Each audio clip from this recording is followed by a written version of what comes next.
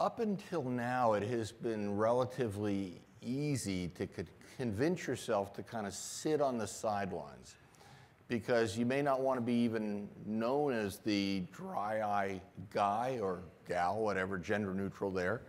I'm not really, I don't really think of myself as being in what I would even call the dry eye center of excellence, because I may be, you know, the cataract guy, the LASIK guy, the DMEC, PDEC guy, the cornea transplant person. But dry eye is something that we invariably see in our practice. And so I'm going to talk about kind of how to integrate this into your practice. You've seen how it's done in these practices, but it's done very differently, successfully for them. But how do you decide, you know, where you want to be? So I think it's important to find your level, your motivation. You know, same way when I certify LASIK surgeons, I like to know why are you getting into LASIK, for example. And I find that the people that say that, well, I feel like I have to do it. You know, I don't want to sit on the sidelines while my competitors are getting into LASIK. Those patients have a very different trajectory than someone who says, I have a real passion for refractive surgery. That's really where I want to be. Dry eye is really not different from that. So you've got to find your level, your motivation. And, you know, I kind of think of this Oreo cookie. A lot of the folks up here are this top layer, okay? I'm going to offer this dry eye center of excellence. You know, the benefits is that, you know, you can do the research. You could, you know, get invited to be on a speaker panel like we are this morning. You've got corporate relationships. There's business aspects of it. There's financial aspects of it. But there are genuine risks, and this may not be for everybody. It takes a real commitment. Okay, if I'm going to do this, what am I going to give up? You know, it can be incredibly disruptive. There's a lot of the technologies that could be, that could kind of bring a lot of noise to this. Okay, I'm looking at obstructive glands. I think those glands ought to be open, but that doesn't match my lipid layer or my osmolarity or my whatever. I mean, I think you still have to be a doctor. You've got to talk to your patients. You've got to examine your patients.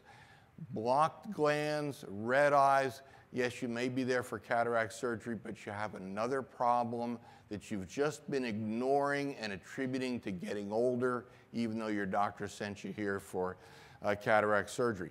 You've also got to avoid the customer experience that, you know, gives you an online comment that says, you know, I went there for cataract surgery. 5 hours later, all they're talking to me about is my dry eye, and I've got this big bill. So you have to balance all of that. You know, similarly, there's this bottom layer. You know, dry eye, it's not my thing. I've got enough on my plate as it is. I'd like to, you know, put this off to the side.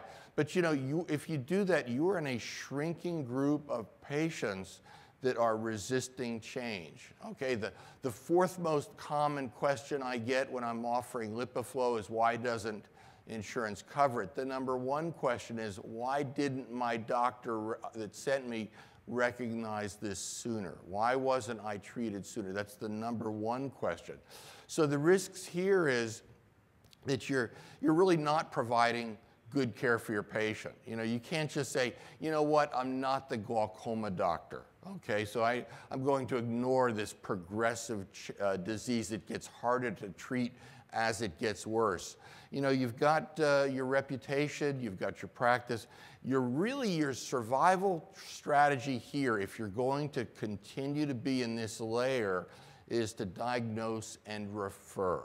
You need to know who's your, you know, if you're in Houston, you know, where's Richard Yee? If you're in, you know, in Virginia, where's John Shepard? You've got to know who to send these patients to.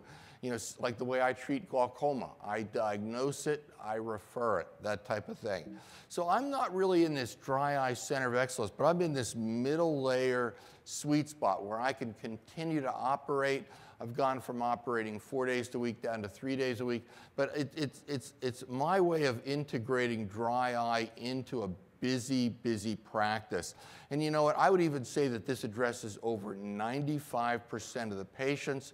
There's really minimal risk, minimal disruption, but how do you do it? Well, I've adopted this kind of Brian Regan way of classification where, am I going to be a proactive or a reactive treater to each patient.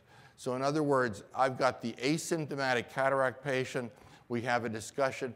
Most of these patients are truly symptomatic, but when you talk to them about it, you know what, I just thought I was getting older. Yeah, my eyes are dry, they feel tired at night, they turn a little bit red, but you know, whatever, I'm 75 years old, I just thought I was getting older. So you have this discussion. You talk about your treatment, you talk about the maintenance, we'll get into that. Are you going to treat this prior to surgery proactively?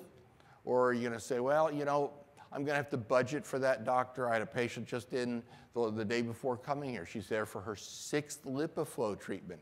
You know, sometimes I think, well, boy, that's a lot of treatments. And she says, you know, I just budget for it.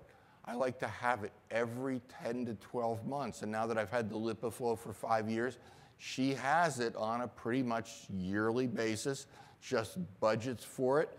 And it's like everything else in her life, and so she just accounts for that. So are you going to have the discussion? Someone says, well, that's not in my budget right now. Just be aware. By definition, if I'm doing surgery, I'm going to disrupt nerves, I'm going to disrupt your ocular surface, I'm going to put you on medications that are going to make your dry eye more symptomatic. We're going to probably revisit this after surgery. Particularly if you're using a premium lens, a multifocal, you're going to need to address that ocular surface. But you put the decision, you educate, and you put the decision to them. Even, you know, the concept of informed consent is really a misnomer. We educate, they decide, we're consenting to operate. So you know, think about dry eye. The old was, you know, in the old time, your dry eye is you're not making enough tears, you may have a hormonal aspect to this. We're going to give you tear replacement plugs, Restasis. It was really treating symptoms. Well, that's the way we used to treat macular degeneration, and you wouldn't do that now. You'd be more proactive in a progressive disease. Same thing with glaucoma. You know, somebody says, you know, would you treat the asymptomatic dry eye patient? Of course I would. I would say a full 30% of my LipiFlow patients are there not for dry eye treatment. But again, same with glaucoma. You're going to treat proactively the asymptomatic patient. Now, dry eye is really meibomian gland dysfunction. It's not tear quantity, it's tear quality, tear instability. The lipid components become the focus. So now we're more proactive in educating our patients, recognizing, diagnosing, and treating a disease that can impact the structure over time. So awareness is 85% of this. You know, this is a patient. This is actually a retired OBGYN surgeon. He's there for cataract surgery. He practiced his entire life.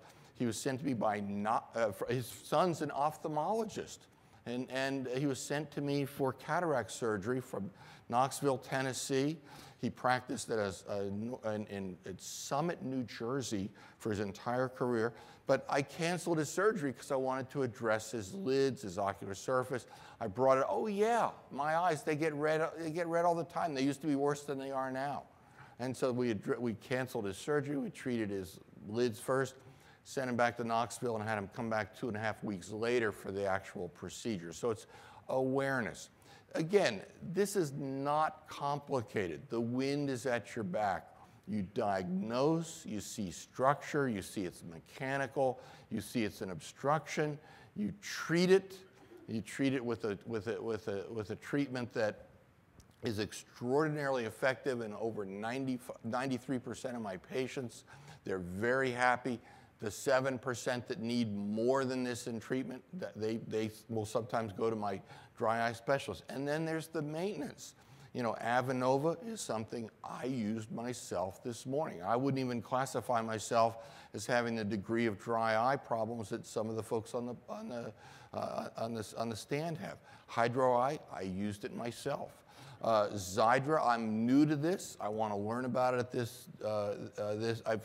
I think I prescribed 7 to 7 people this past week.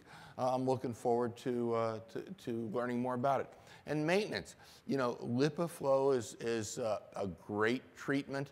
I would say the average patient comes back in 3+ years for another treatment. Some of the patients a lot of them don't want to get back to where they were, all the way back to where they were before they have another treatment. So they budget. They may have it every 2 to 3 years.